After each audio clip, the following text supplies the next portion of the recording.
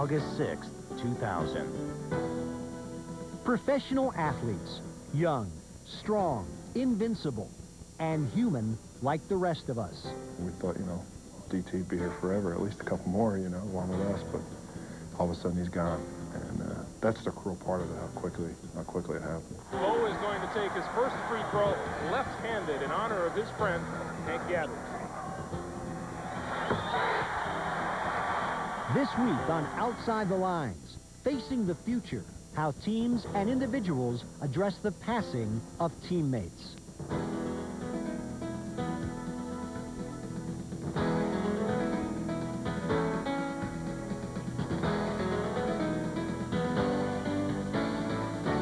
Outside the Lines is presented by 1-800-CALL-ATT. Joining us from ESPN Studios and sitting in for Bob Lee, Mark Schwartz. Every time the Charlotte Hornets leave practice, they pass the spot where Bobby Phills was killed in a car crash. Each lap NASCAR drivers take around New Hampshire International Speedway, they must negotiate the very turn around which Adam Petty and Kenny Irwin each lost their lives. Now, the Kansas City Chiefs have returned to a locker room void of the uplifting banter from the team's biggest personality, Derrick Thomas. The Oakland Raiders camp is a more somber setting also in the absence of Eric Turner. When Irwin died in New Hampshire, qualifying continued within an hour after the track was cleared. Phil's died on a Wednesday. 2 days after that, the Hornets were on the floor battling the Knicks without him. Is that appropriate? That's debatable, but it is harsh reality. As Charlotte coach Paul Silas put it, the players can rally around each other, or else we can disintegrate. Athletes have performed remarkably in the face of crushing tragedy. A year ago, the Houston Comets claimed their third consecutive WNBA championship days after point guard Kim Perrott succumbed to cancer. We'll speak with Perrott's coach later in this program, but first, Shelley Smith and her report on how the Chiefs and Raiders are coping without Derrick Thomas and Eric Turner. Derrick Thomas was a raging force with the Kansas City Chiefs for 11 seasons. The 9-time Pro Bowler was the cornerstone of the team. When training camp began this season, the Chiefs were reminded almost immediately that he was gone. On the airplane, I think you always see Derrick coming in, you know, making a little noise so you know that he's coming. He would always come to me and say, I look better than you do today. And this year when we went to camp and I got on that airplane, it hit me like a ton of bricks. This is it. This is the end. For the Oakland Raiders, who lost defensive back Eric Turner to cancer in May, the reminders were more subtle. You know, you see someone who may have the same type build as Eric, and it's kind of like, that's Eric. You know what I'm saying? You got to get back to reality and realize that he's not around anymore. When certain things go down, when certain things occur, when we're in a meeting and someone says certain things, you wait for that reply that he would make, or you wait for something that he would do. Losing a teammate, especially a close teammate, is as traumatic to many as losing a relative. For some, it is even more so because of the dynamic of what they do. Our occupation is a little different from 99% of the rest of the world because although he's, you know, another guy at the workplace, we spend 9 hours a day with each other for 7 months, you know, and it's like, it's almost closer than family sometimes. It's almost like, you know, you have this brick wall, and to lose a brick is a really big thing. And the better the brick, most likely it's going to be somewhere in the middle. And, you know, he is one of our more valuable bricks, so, you know, you have a hole somewhere in the middle of the wall, and that's big. There is a void, there's a vacuum for them. So they have a problem in being able to readjust emotionally to the absence of that person. Some instances, the athlete will experience a reverie or daydreaming about how that person was there with them. And they may be emotionally caught up in that reverie and that thinking about them. Some of the players didn't want to face it initially. Donnie Edwards didn't want to, period, and didn't want to accept it. Edwards wasn't alone in his heavy sorrow over losing Thomas, the team's emotional leader. We went out there for the first time to stretch as a team. It was very, very quiet. There wasn't a guy saying a single word out there. And usually the first day you're excited to be out there and getting ready for the season and getting going, but there was dead silent out there. Chiefs coach Gunther Cunningham was close to Thomas as well. And and was struggling with his own feelings. Cunningham had to balance his pain with that of his players. I had a friend who's in psychiatry who I asked, you know, these are my feelings. How do you convey that to the team, and how do you control the team? And he says, hey, share your feelings with those guys. They see a 54-year-old guy shedding tears, and they need to see that. It was really tough. I think it really tested me probably to my limits to handle the football team. Gunther had to be the strong guy throughout the whole thing, and he shared about how there was times, you know, it got too much for him, and he had to, you know, release some of the emotions he had. Pro Bowl cornerback James Hasty had his own way of coping. The only way I could really deal with it was just crying, you know. All I did was cry pretty much for the most part. For him, getting back on the field and being physical was cathartic. I think that's kind of helped because there'll be times when I might take an extra shot at a receiver and you know, again, it's something I'm just getting it all out. You know, I'm getting it off my shoulders, and I'm moving on. But the bottom line is, I'm not going to forget, you know, and I'm going to play. Every time I take a step out on that field, I'm going to play with that focus in mind. Is that basically I'm playing for my guy. Cunningham urged his team to embrace that concept, to think about Thomas when they stepped on the field. For a second, I stopped to think, you know, I hear Derrick in my ear, come on, amigo, come on, amigo. He's always around, like his spirit is still alive around the team, and it really makes me smile sometimes. Does that help? Yeah, it does. You know, instead of like thinking about, you know that we lost him, just think about like how Derrick was and how funny he was, and you know, little things that he'd do, like it just makes you laugh. The Raiders, like the Chiefs, are still coming to grips with their loss, remembering Turner in different ways. I really don't try to talk about it too much. You know, I kind of, you know, you might not notice it, people may not notice it, but I kind of take it kind of hard. But when the conversation comes up, you know, about Eric, I just kind of, you know, say his name and then just, you know, just kind of try to go into another conversation. I try not to dwell on it. If we're on the sidelines and during practice, it was a drill where two people would grab the ball with one hand and see who could snatch it out of the other person's hand. And that was an ongoing battle between Eric Turner, Eric Allen, Charles Woodson, and myself. And, you know, other players participated in and out, but it came down more or less to E.T., EA, and Wood, and myself. Have you guys done it yet, this training camp? No, we haven't done it once. Think you will? I don't know. Chiefs management recognizes that Thomas's loss goes beyond the game. It will be difficult when we don't announce number 58. But we'll get through it. Both teams know that grieving is a process, that such profound pain cannot be easily dismissed or forgotten. The initial feelings of shock and despair may have passed, but there will be a lot of tough times ahead. For Outside the Lines, I'm Shelley Smith. In a moment, we discuss how athletes work through death with a NASCAR driver, an athletic counselor, and a coach who has steered a team through the loss of its floor leader. Outside the Lines is presented by 1-800-CALL-ATT for collect calls. In a world where a collect call can cost you dearly, two warriors show the way. 1-800-CALL-ATT presents Diamond Dragons. The rates are low, but the action is sky high with 1-800-CALL-ATT. Very clever, but perhaps you forgot. Light of the mongoose. You'll laugh, you'll cry, you'll dial 1-800-CALL-ATT. You have saved big bucks, my son. The student has become the teacher. 1-800-CALL-ATT. At phones everywhere.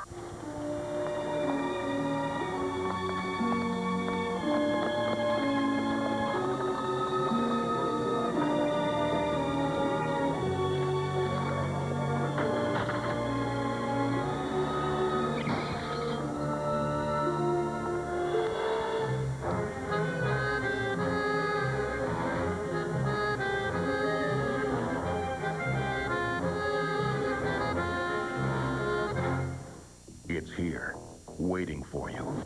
Inside is unlimited strength and power. It builds confidence and reshapes your body. It can change everything. This is Bowflex, an entire gym in one easy-to-use machine. so powerful, it delivers over 60 health club quality exercises with up to 410 pounds of resistance, all in the convenience of your own home. Strength training with Bowflex is so effective that we guarantee you'll get the results you want in 6 weeks or less. And you can own one with no money down and payments as low as $33 per month. Bowflex is real. The results are real. The question is, are you ready for Bowflex? For a free video and brochure, call or go online at BowflexDirect.com. Do the research, listen to real customers, then place your order online and get started. Bowflex.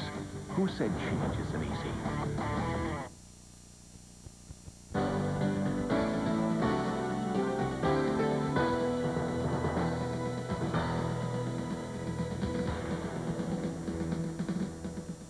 Welcome back to Outside the Lines. Our topic, facing the future, how teams and individuals cope with the passing of teammates. And joining us from Charlotte, North Carolina, Winston Cup driver Jeffrey Bodine, voted one of NASCAR's 50 greatest drivers. From Chicago, Dana London, director of a nonprofit group that helps athletes focus on their profession while navigating the challenges of personal and family issues. And from Sacramento, California, Van Chancellor, 3-time WNBA Coach of the Year, who has led the Houston Comets to 3 consecutive WNBA championships. And while we are so glad to have all 3 of you with us this morning, we are particularly glad to have Jeffrey Bodine with us because of something you experienced in February, Jeffrey, at Daytona during a truck event. And if we could, with no further delay, let us take a look at a near-death experience for Jeffrey Bodine on the track this February. Look out, we got trouble. This is going to hurt. Uh-oh. Oh, my. Oh, my. Keep your fingers crossed. Now, Jeffrey, as close as you came to not being here, how disturbing was that? And do you think about how close that call was? I really do. Yeah, that was a unsurvivable accident. But I did survive it, and just through the grace of God, he saved me that day. And, you know, I understand that, and watching that video, and I actually have the remains of what you saw there that was on a racetrack in my shop. And, you know, I go in there and look at that, and, yeah, it bothers me knowing that I came so close to dying, but it also makes me feel really good knowing that I was saved and I did survive that accident, and you know that God did bless me that day. So it's kind of a twofold thing. Yeah, it's terrible. It's kind of scary to watch again, but I'm here and I did survive it. And you know, I was blessed in many ways. I mean, I can still drive a race car. I just came back from Indy yesterday, and you know, so it's really amazing that I did survive, and it's amazing that I'm able to drive race cars again. Jeffrey, does NASCAR handle this issue sensitively enough? We pointed out earlier that Adam Petty and Kenny Irwin died in practice laps, and within an hour, they were back on the track. Is that appropriate? Well, you know, we all have our own opinions, but I really think it is. You know, it's hard. I'm not going to tell you it's easy to go out there, and in auto racing, you know, we can see skid marks. We can see marks in the wall where the car made an impact. So we're constantly reminded of what happened, and it's very hard to go back on the racetrack. And like at Loudon, we had to go out there and qualify and then get ready for a race. And every time I went into turn 3, you know, I was reminded that Kenny lost his life right there. And you know, but I think it's appropriate because that way we can honor whoever we lost. We can show our respect. The race fans can do that by coming to the track, and the drivers, we all talk about it. We remember the person. So I don't think it's a bad thing that the show continues. It's always been that way in auto racing and other types of sporting events, and I think it's the right thing to do.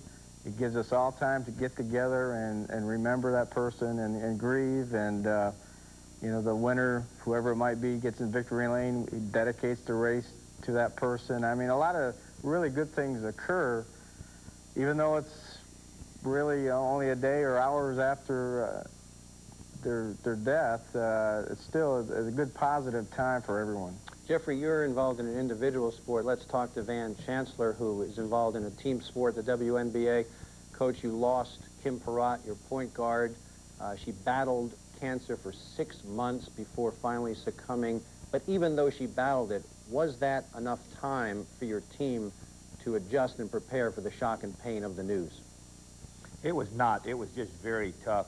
When you have cancer and you're sick, you keep thinking that person's going to get well. But she never did, and when she passed away, that was the toughest 4 or 5 hours I've ever had to deal with the team. We were in a hotel in Los Angeles, California.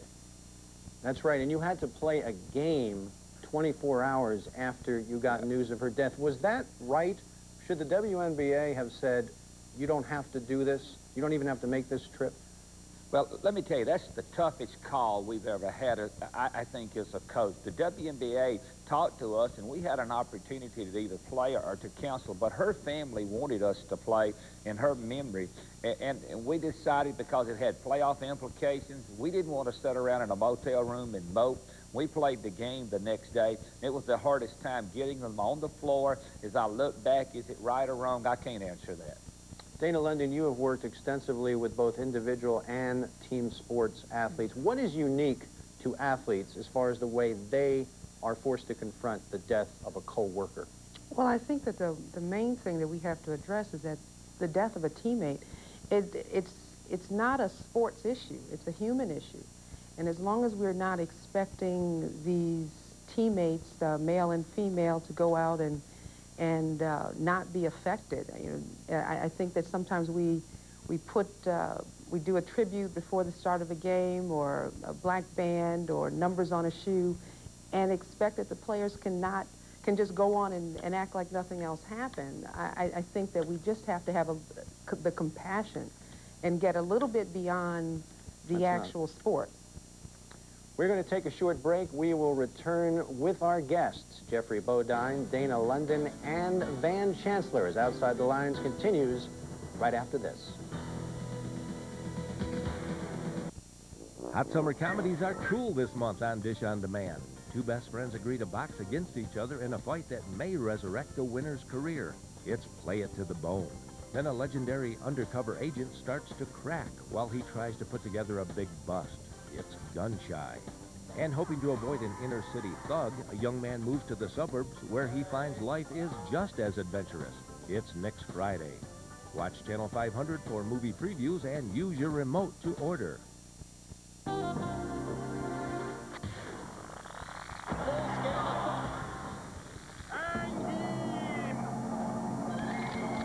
want to know how it ends? Gotta know where.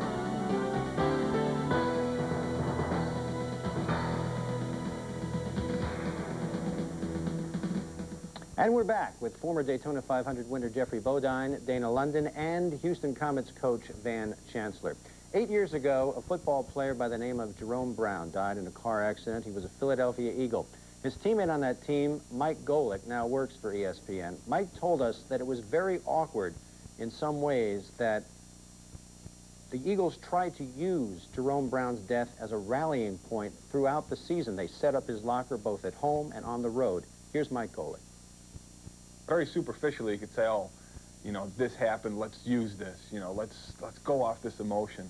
But I almost sit there and think about it sometimes, and I think to myself, my God, I'm using the death of a friend of mine to pump me up for a game. You know, sometimes it seems almost, you know, non-real. You know, like, I can't do that. You know, that's not right. Dana London, people do have various reactions to the death of a loved one or a teammate. What is the right way for a team to conduct business after the death of a prominent member of its community? I think that we have to do it at least respectfully. You know, I think that we kind of expect the athletes to, just as was stated in the piece, just kind of remove themselves, rally around, and act as though nothing happened. And I don't think that that's really feasible. When things happen in our school system, a kid brings a gun to school, we have, I mean, the grief counselors converge upon the school, and they address each and every kid, and if you have nightmares about it, if you have thoughts about it.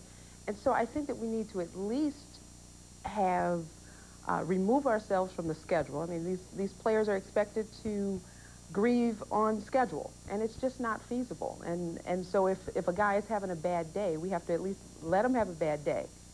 You know, most of us take off if we're grieving. These guys don't have that flexibility. So I think that a little bit more of an approach, a personal approach, has to be taken. And Van, I think you, having been through that with Kim Perrott, know as well as anybody what the dynamic is with a team. Cynthia Cooper was Kim Perrott's best friend and also your best player. We can look at something Cynthia Cooper wrote in the month of May, and she said that she had a difficult time. It took her a month and a half after the season ended to realize that she was in trouble because she had taught herself not to grieve or mourn the deaths of Kim or of her mother. And it wasn't until January that she started the full-fledged healing process. What she learned is she had to not try to put things behind her, but just in the proper perspective. You were her coach. You were also a mentor of sorts. Which one did you pay more attention to, the player or the person? I don't think there's any doubt. As I listened to this show, I thought the comments in our whole organization, we put our players first as human beings. We'd never even thought about whether we won or lost. All we were concerned about was how they were reacting to this death, how they felt. We came together as human beings. Some people said we came together and won because of Kim. We came together because of our love and respect for her and for each other. And that's what we got through this thing, because of our love for each other as human beings, not necessarily as basketball players. What advice would you give to coaches Gunther Cunningham of the Chiefs or John Gruden of the Raiders as they deal with the deaths this fall of Derrick Thomas and Eric Turner? I don't have any doubt. I think you had to show your emotions, how you felt about the player, how you felt about that situation. I think as a coach, you had to be a human being first, because I cried at every time that this thing came up. Yes, I did cry about it. But let me say this, I love Kim Perrott. I loved her family. And I think as these coaches, they had to address this issue. They had to admit it. You go to practice, and there's nothing wrong with saying, hey, I miss Kim today, because you really do. I still miss Kim. But, Coach, I think you have to acknowledge the fact, even on a minor level, that women and men deal with grief differently. No question in my mind about that. And so I think that society holds men so accountable to be in complete control of every emotion that it's a lot more difficult for them to express those feelings. I mean, Cynthia Cooper is an extraordinary athlete and probably even a more extraordinary person. So, I mean, the fact that she was able to function and even coming back another year, I think that's testimony of how extraordinary she really is. But a lot of these guys, society is not going to let them cry. Let me ask you, Dana, you were at Malik Sealy's funeral in the month of May. Kevin Garnett idolized Malik Sealy as a child. Now he was a teammate. The Timberwolves are concerned about how Kevin will deal with his death. What have they done to address those concerns? Well, I can't speak on behalf of the Timberwolves, but I can say that Kevin is another extraordinary athlete and another extraordinary person. And I think that he is surrounded by some people that care enough about him to allow him to address it. I've extended myself to Kevin to offer that consoling ear for him as well. But should the Wolves be concerned about his reaction? I think that the Wolves need to be concerned. I mean, because Malik was a great guy, and I think that his loss will be felt, but it'll also be felt in the other teams that Malik played for. I mean, one of the reasons, in addition to paying my respects to the family, one of the reasons why I went was because there's so many other players that played with him that were there at the service that I wanted to offer my support to. Jeffrey Bodine, is death a topic of conversation among NASCAR drivers, particularly in the light of the two deaths this year? Well, naturally, we all know that can occur in this business. We've seen several of our friends lose their lives in auto racing, and, we're still grieving Adam's death. We're still grieving Kenny's deaths, and we do remember. We have numbers we put on the side of our cars in memorial of these two fellas. We have Motor Racing Outreach, MRO, is a church service for us, a counseling service that goes around to all our races. They're actually worldwide. They're in many forms of motor racing, and they work off of donations. So, and race drivers, the racing community, race fans all do support that service. And Jeffrey, we're going to have to end it there. I want to thank you, and I want to thank Van Chancellor and Dana London, all for joining us this morning on Outside the Lines. We'll return after this short commercial break. It's Honda's Red Hot Summer. The best time to ride is the best time to buy, because from now until the end of August, you can ride off with low 5.9% finance on all Valkyries and Goldwings. Low payments on Shadows, Valkyrie, Rebel, and Magna. It's easy with your Honda card. And both offers let you ride off with no down payment. And now get 200 Honda bonus bucks with any Shadow VLX, A750, or Rebel. Honda's Red Hot Summer. It's the sales event of the year. Come on down to the Blueberry Festival. August 19th. Day for fun. Acid drop. To ride off of something and free fall to the ground. Let's twist. A 540-degree turn performed on a ramp. Nose grind. Same as a grind, but on the front truck. August 19th. August 19th is a day for fun. August 19th, the X Games on ABC, ESPN, and ESPN2. Sponsored by Taco Bell. Love chalupas? It's time to load up on your favorite crispy, chewy, big, and beefy chalupas, because right now, for a limited time, all beef chalupas are just 99 cents. That's right, your choice of Supreme, Nacho Cheese, Santa Fe, or Baja for just 99 cents. How many can you eat?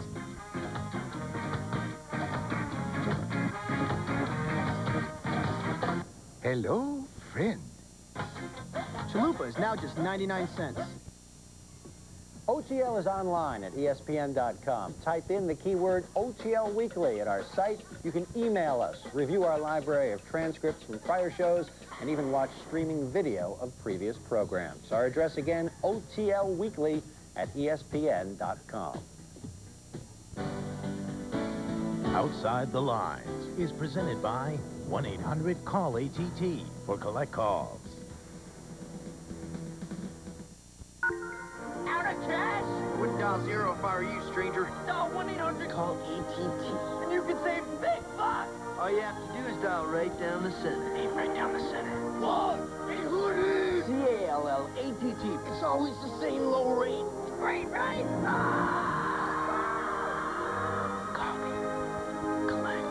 Show call. For the same low rate, every minute, everywhere, dial 1-800-CALL-ATT for collect calls. Office Maxims from Office Max.